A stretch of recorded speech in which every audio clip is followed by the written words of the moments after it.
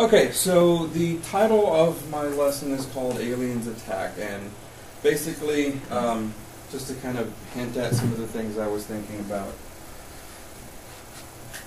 I started off with kind of an idea of what I wanted to do with my students, and I really wanted to tie in with something that NASA was already doing, so kind of the engineering aspects of problem solving. And so kind of the impetus of this whole thing is, we want to go to Mars. There's suspicion that there may be life on Mars, even if only microbes. And yet there is that overriding concern of what happens if we get over there and we bring something back and it wipes out everybody on our planet. Or what happens if there is some beneficial microbe sitting on Mars right now that's the cure for cancer, and we go over there and we kill it. So I know that one of the things that NASA must be looking at right now is xenobiology. How does the biology of something that is not on planet Earth, how does it function with regard to its own unique environment? And how can we then use that as a problem for our kids to solve? You're a NASA engineer. You're an astrobiologist. How do you solve this problem? How do we ensure that what we're sending over there is not going to harm their natural environment or their organismal life? How do we ensure that whatever we bring back also doesn't harm our delicate ecosystems? So when you think about aliens, because really that's what they are, oftentimes, I like, Futurama, and so of course I thought about that example. And then, not so recently, but a really cool movie in my opinion as far as, sci-fi types of graphics and whatnot, War of the Worlds. Old story, retold recently. Not done very well. I'm sorry. I don't think Tom Cruise did a very good job of acting, but the special effects were phenomenal. The special effects were phenomenal, and the basic concept was, in fact, safe. What we don't usually think about are things like different types of archaebacteria that, in fact, could be just as dangerous as some, humanoid or otherwise alien species. Because I had this concept in mind of what I wanted to do with my lesson and that I wanted to tie in with something NASA might already be doing, I didn't realize until I was way too far into it that I wasn't actually creating a lesson, I was creating a unit. So, just to kind of let you know my background, this is me, my full name, I'm James Beltran III. I used to live in Austin, used to love to go out onto the lake. No, I don't fish. I don't know how to.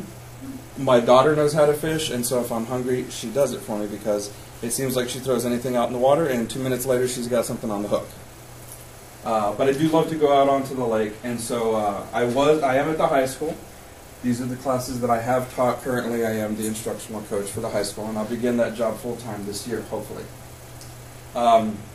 The researcher that I collaborated with was Elio, and of course he's doing all sorts of really cool things with computing. So simulations and whatnot, and he actually has been developing a simulator that I'm going to be using in this particular lesson. I don't know that it's ready. We may want to play with it some more before we actually use it, but nevertheless, I took this concept of... Aliens have taken over, actually. Okay, there you go. I came up with this concept of how do you model a situation wherein, and there's several ways that this could go. We could go over there and bring back some microbe that just so happens to exchange a little bit of genetic material with something that we normally have, like E. coli bacteria, and suddenly it's developed these weird ways of doing things that are very harmful to us. That's one way. We might actually get some sort of a disease or infection from some, genetically modified, unintentionally genetically modified bacterium. Let me just go here to the lesson overview, which is what that's about. And so we might get sick and die. So, of course, one of the things that I bring up in my lesson is I do discuss, how is the spread of disease controlled. And I use some pretty simple simulations in order to kind of look at different ways in which diseases can spread. But the other thing that I started to consider is that if you look at this thing called vertical gene transfer, it's the fancy word to say we transfer genes from parent to offspring. Well, what we don't usually consider is the combination of horizontal and vertical gene transfer. There is, in fact, specifically with viruses, but some bacteria have been known to kind of throw some stuff out there at us. But specifically with viruses, we have, a virus that infects a cell, and it goes through the lysogenic cycle instead of the lytic cycle. So instead of causing you to get sick, your cells explode, and all of these other virion particles go out and infect other cells. Instead, we can actually have that viral DNA insert into our chromosomes, and then we carry it in our cells. Every time our cells replicate, we're actually copying that piece of viral DNA. And so there's actually the suspicion that there may be up to 1/8 of our DNA that we actually carry in all of our cells that are reminiscent or leftover pieces of viral DNA that we just don't use.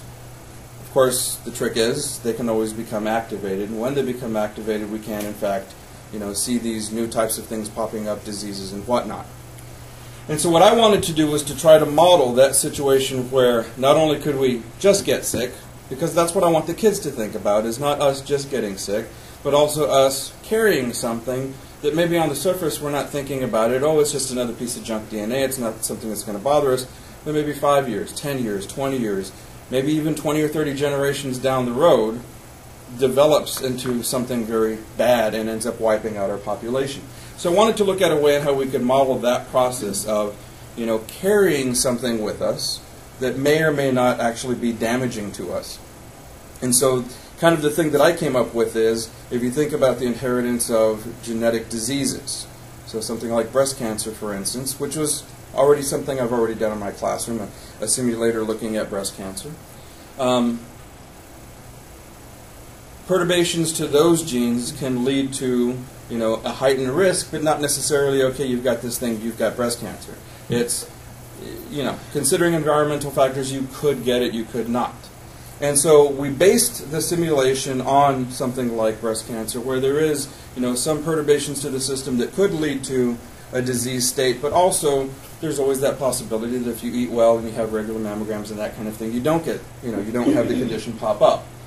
And so that was the basic simulation that he came up with, and it's based on this concept that not everybody's going to be exposed to this particular piece of, alien DNA. Maybe the astronaut has it, he comes down, he talks to his wife, he passes it on to her, they have some kids, they pass it on to their kids. So some will get it, others won't even be affected by it. Some may get it and it's going to affect right away, and somehow they're going to turn on, they're going to turn on those genes, they're going to get sick and they're going to die. And so we looked at it in terms of how do you model something that we know to something we have no idea about. And so that was the simulator that he created for us in order to look at that. But there's a lot of stuff here. This is like I said, it's a lesson unit. It's not a lesson plan. So there's a whole lot of stuff in here. And the big idea that I had was, we teach a lot of the molecular genetics, the Mendelian genetics, the basics of metabolism, the basics of DNA replication, transcription, translation, all of that kind of stuff we teach before Christmas, typically.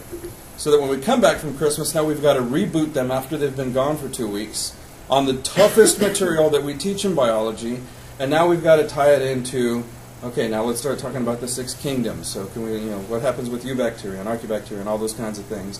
And then let's start looking at their specific characteristics and how do they interact with one another. And so I looked at this as a means to kind of get them engaged, because now they're trying to solve a problem. The problem being, what are the things that can happen if we end up on Mars and we encounter something that we, bring back and causes a problem? What are those ways that we can prevent that from happening? And what do we do if we can't prevent it and it's already here in our front door? So there's a lot going on. You've got to know about your microorganisms, bacteria, viruses, different structural biochemical components. Looking at different types of sexual and asexual reproduction. You have to look at environmental conditions, because one of the things I ask them in my lesson is, or my unit, is I say, okay, what is the Martian environment like? Is it like what we have here? Are we likely to find the same types of fauna and flora there that we would find here? And of course we know some of the answers to these things, methane-rich environments, so the likelihood is we're going to find different types of archaebacteria on the planet, if at all. But they also had to understand things like, how are mutations transferred, how are they created, what kinds of things can happen as they, progress through a series of different generations. Natural selection, mechanisms by which disease is transferred, and of course using modeling and simulation to try to explore these different situations. Things that they might think of, what's happening short term, what's happening long term, how can we kind of test, some hypotheses about what we can do to try to prevent this. So, this is a grade 9 through 12 lesson. Typically, this was something I might teach in a biology classroom. Of course, as I've mentioned before, this could be something that you co-teach with a junior teacher who's trying to get their kids ready for tax test. We always have kind of this pause before the test where everybody kind of says, okay, what we can do to kind of bring everything together to make it real for these kids so that when they go in and take the test, they just knock it out of the park. That was more kind of my idea here with adding that 11th, 12th grade, because typically biology is a 9th or a 10th grade class. Here are all of these student prerequisites, so there's a lot of stuff that they have to know, but this is all stuff that we've taught them, you know, up until this point before they've even stepped one foot in the class. So it's not like they're completely, you know, unaware of this information, but I mean, look at some of this stuff. It's hard, okay? These kids are going to have difficulty trying to tie all these things together, so I do try to take it a piece at a time and make it so that they can kind of work stepwise with it. All right, so the objectives that I have for my students, you know, predicting basic characteristics of some novel organism, something that they might find on Mars, for instance. Identify possible ecological and or molecular biochemical genetic interactions between, you know, our own native bacteria and say something that we might find over there.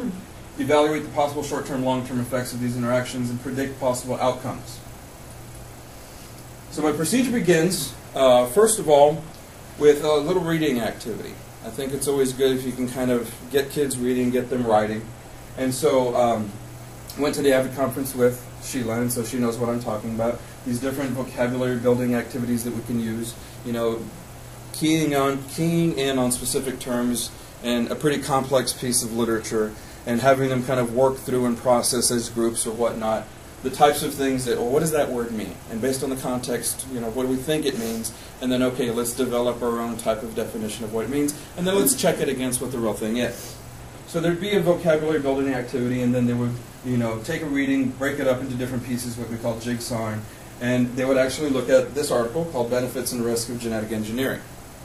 And the reason I do this is because it ties into what is potentially happening, you know, when we interact with some sort of, you know, alien microbe. Is this idea of we're actually changing our genetic material. And so I get them kind of engaged in thinking about, okay, what's the good thing about what we do now? You know, we have these genetically modified crops that we want cotton that grows, you know, more little balls, and so we can have more cotton. And we have, you know, different drought-resistant crops that we want to have in areas like Texas where we don't have a whole lot of rain all of the time. How can we extend this type of thing to not just crops, but then we're looking at animal life and whatnot. And so I get them to start thinking about this and then throw them right into a Socratic seminar. So they're actually kind of battling back and forth and thinking about, well, do I think this is good? Do I think this is bad? Well, if this is bad, why? If this is good, why? You know. So get them to start thinking and maybe even start taking some sides. Day 3, we discuss the engineering process, the problem-solving applications. I show them some examples. And because mine is a unit, not a lesson, there's a whole lot that's not in here. So I do apologize for that at the very onset. I haven't exactly worked out, you know, some examples, but I'm sure I'll come up with something. Day 4, I actually have them look at one of 3 different video clips. And I kind of like this one, so I went ahead and made it a hyperlink so that we could look at it. But it's to get them to start thinking about what is life like on other worlds. So let's see if this will work. Oh, I forget. Smartboard's not connected to my computer.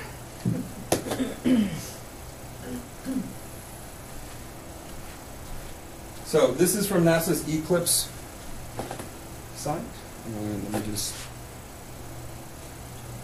scroll down.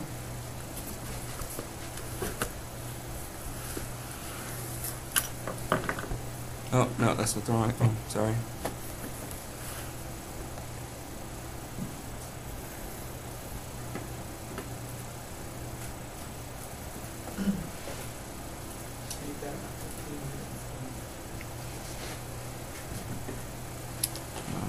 I forget.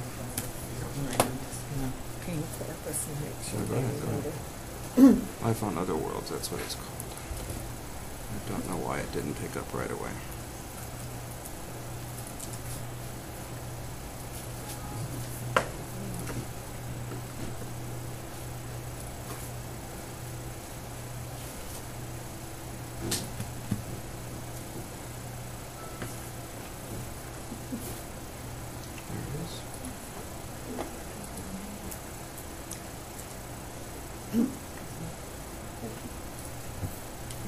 Did any of you take pictures when you were in Kingsville, on the tour on the base? Besides Joe? Saturn, Uranus, and Neptune have surfaces made of gases and are found behind the asteroid. But is that all there is? Let's check with Alan Taylor, an amateur astronomer, and see what he's got to say. You have all these things like this. I think I have two videos simultaneously running. Levels of Hey, the Louie, sun. do you ever wonder Planets. if life Kind exists of on other divide the planets? planets. I mean, after all, your surface is covered with life. From people to animals to plants to bacteria that are so small we can't even see them. But what about other worlds like Mars? Does life exist there? Or did it exist in the past? Today we're going to explore the possibility that life exists on other worlds, but not in the form of little green men we call aliens that you often see in movies. Have you heard of the term extraterrestrial? So, That term because we're just short means on coming time, from someplace and other there than is Earth. more that I do need So to when we show. talk about extraterrestrial Clearly, life, you can see we're talking the about the idea here, potential the life on concept other is worlds. that it gives them a primer. But what would those kind life of some forms look idea like? about what is Would they life look like on Mars us? likely to be Or like? would they look What might we different? see? And So I where think you would get we the look point. to find life outside our world? Water isn't. So give them the clip, and of course it would be at this point that we would introduce the actual problem. How do we ensure that in exploring our solar system we neither accidentally harm ourselves nor accidentally wipe out a native species? So this would be something that as an individual they kind of start brainstorming, thinking about what they would do. Then they would get into groups and start thinking about our issues versus their issues. So kind of, you know, conceptualizing what kind of things, if I was living on Mars, would I be concerned about? What kind of things living on planet Earth and going to Mars would I think about? Day 5, we would do a review of the molecular and Mendelian genetics mechanisms. We would do this in pairs, and then of course I would have them individually create scale models of DNA, RNA, and proteins, and this is kind of an example of one of those scale models. And the idea is for them to understand how the pieces fit together, what the shapes look like, that kind of thing, so that when we go in and start modeling the process of mutation in these different molecules, as would occur if we have some piece of foreign DNA inserted into our own genome, how that might look and how that might change the way that things look. So we have them model it out. And then day 6, we come in and we actually use a simulator that I've used before, and it shows them, not in real time, but in a time frame that they would recognize and understand, how we actually go from DNA to RNA to protein. And I'll just show you that to you real quick. Or not.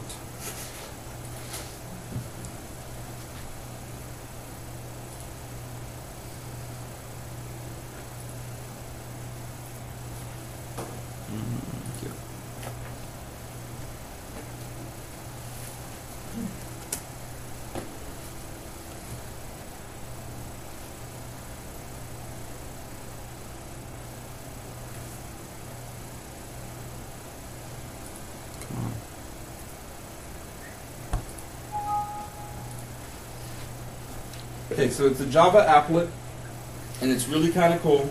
The way that it works is you can actually give the kids, you know, a piece of DNA, a series of nucleotides, A, T, G, C.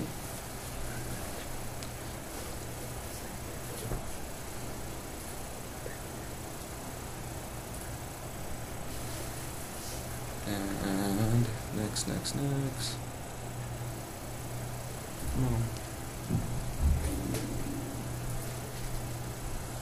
A lot of this is kind of intro stuff, and I like it because it gives the kids some background to read in case they've forgotten anything.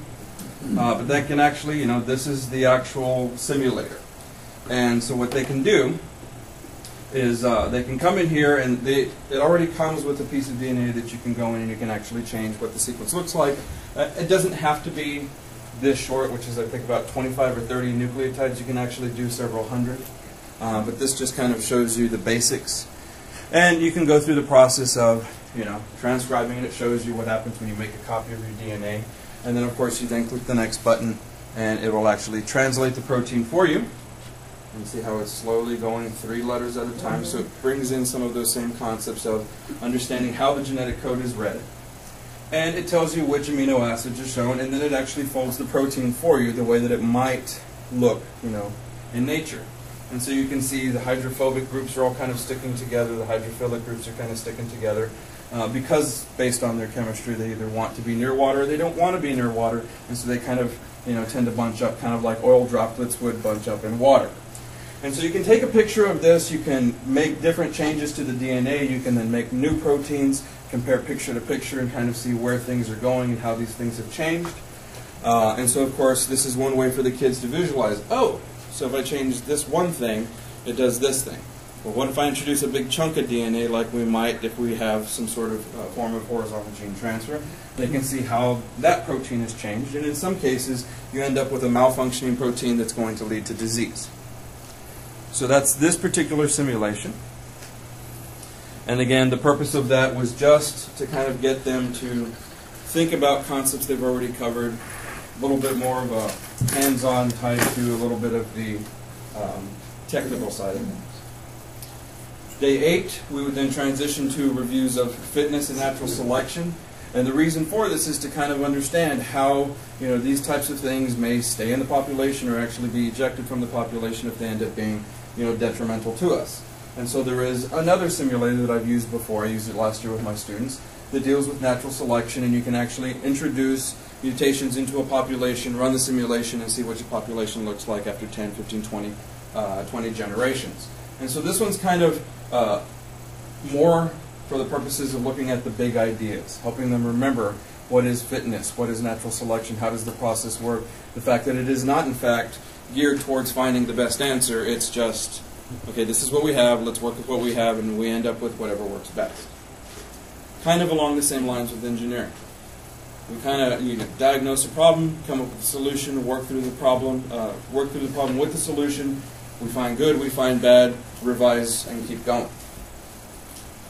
Day 9, I was actually going to have them try to tie some of these things together. So I was going to have them complete a writing assignment with a what-if type of scenario, and that would be about 4 or 5 different scenarios. What if, the Martian astronauts brought back some sort of a bacterium, and it ended up affecting 10% of the population? What are we going to do if that happens? And so the kids kind of get to generate their own story of what they think is going to happen, and hopefully they don't do the whole astronaut shows up and everybody dies. We'll see.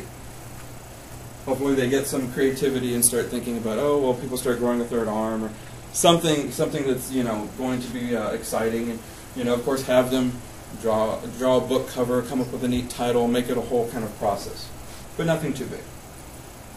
Day 10, we would then actually use the simulator that Delio came up with to look at some of these different scenarios where we have maybe this happens, maybe this happens, maybe this happens, run through the simulation and look at what happens to the population over time if we in fact have this little piece of DNA that's transmitted into the population and either continues to grow or kills everybody, and then we don't need to worry about it anymore. Day 11, I come back to, again, vocabulary building, going back into reading activities, this time looking at the pros and cons of vaccinating children. And the reason I bring this up is even though it seems like it's kind of out of left field, one of the methods by which we may be looking at in order to prevent some of these things that we may not want to happen might be saying, well, we're going to give you this experimental vaccination that's going to make sure that if any of those Martian microbes come back, you're not going to get sick. And so there's a couple articles that I have them look over, again, first in pairs, then in groups, kind of tear it apart. And again, day 12, Socratic seminar, have them kind of back and forth with one another. Is this a good idea? Is it a bad idea?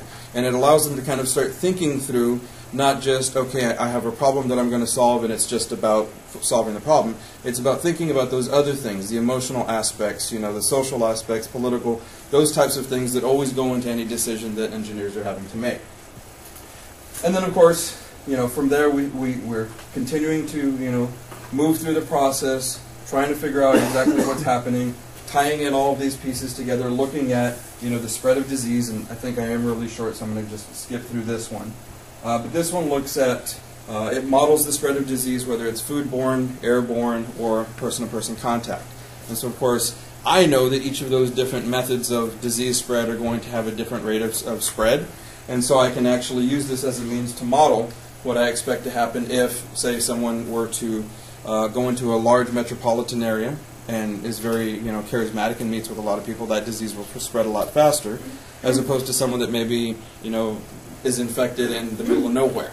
So we can kind of model those types of things, and all of that will be built into the lesson as I get all of those worksheets completed. Days 14 and 15, the kids actually sit down and start working through what are the recommendations. How are they going to solve this problem? What are the things that they want to do for prevention? You know, for dealing with something already being introduced into our ecosystem or whatnot. Days 16 and 17, they work on the presentations. 18 and 19, they'll actually present to one another. And like we are doing, they will have peer evaluations of one another. Okay? So, these are the resources that, these are the links that go to all of the different simulators that I used. And I believe, did you put this in the NetLogo, the simulator that you created? Did you put it in the library? Okay.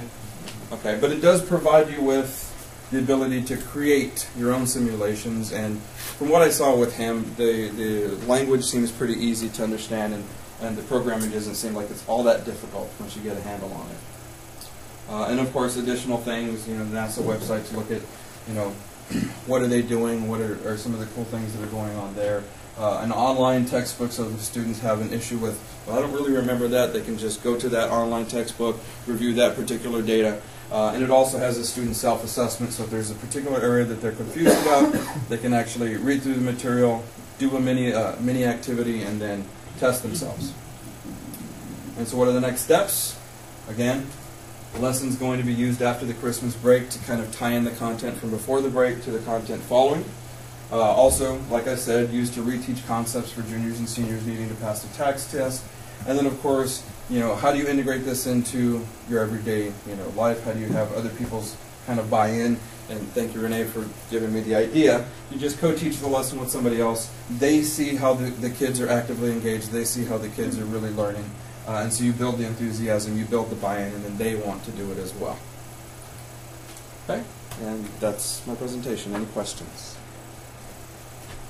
That's why I got your back, dude. That's why I got your back.